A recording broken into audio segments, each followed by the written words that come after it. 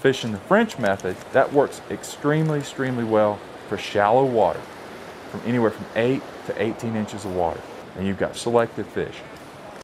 When rigging for the French method and fishing the coiled type indicator, you don't want to run these heavy grub style or stonefly type weighted nymphs. If you do that, it's going to just basically elongate the coil as you start fishing it, and you're not going to get the benefits of it. That system was designed to be fished on a really long leader directly upstream using micro nymphs.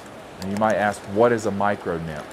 Just think of a Prince nymph with a tungsten bead on it. That's basically what they are. And you can be as creative as you want with micro nymphs. I really like to tie some specialty patterns, some that look like insects in the stream, some that look like attractor patterns, but they're smaller offerings. They're usually going to be size 14 or smaller. They will have tungsten beads, some additional weight on the hook if you want them heavy, but just a smaller offering.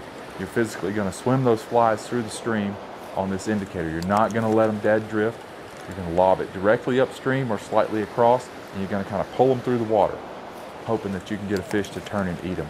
But if you run those heavy grub style check flies or woven nymphs on there, the indicator is not going to function properly. I'm going to position myself to set up for this little run right here. I've got some current coming at me, a little transition zone right behind that big rock right there. I'm going to run this coil right through there. This coil is made out of what's called Berkeley solar collector green, so it really glows. There's a couple different materials you can make it out of, because when you get low light conditions, we just had the sun go behind the clouds here, you can really see that coil jumping out now. It absorbs the sunlight and then it reflects it back out. With the smaller fly offerings that you typically fish on this French method, they'll get down and they'll sink pretty fast, but you're really not trying to get to the bottom. Just try to keep it right in that water column.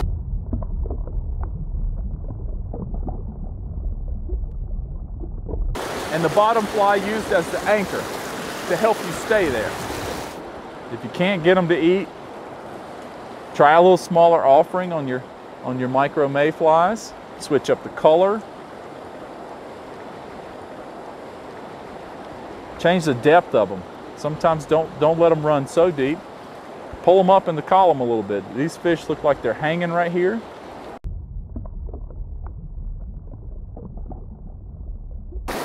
I'm going to bring that right down through there, lifting that rod. You can kind of see my rod's off to the side just a little bit now. I'm going to pull that rod right back up to me. The one thing you want to pay close attention to is not to pull the rod back to you too fast. You'll have to work on adjusting the speed of how fast you lift depending on how fast the current is. But you can see with this method, you're always behind the fish.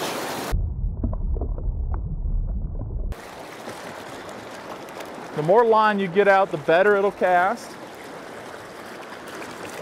And just keep that rod tip going in an upward motion, whether you're fishing right in front of you or off to the side. And you got a built-in coil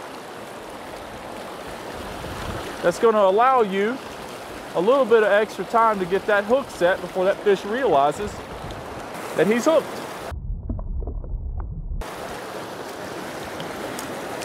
As with any fishing situation, Czech nymphing, Polish nymphing, Spanish, French, they're no different. When you hook a fish, if it's a small fish, you could play it, with the fly line under your finger. I always keep the fly line under my middle finger instead of my index finger, because I like to keep my index finger up on the rod. I actually like to touch the rod blink with it so I can feel a little bit better.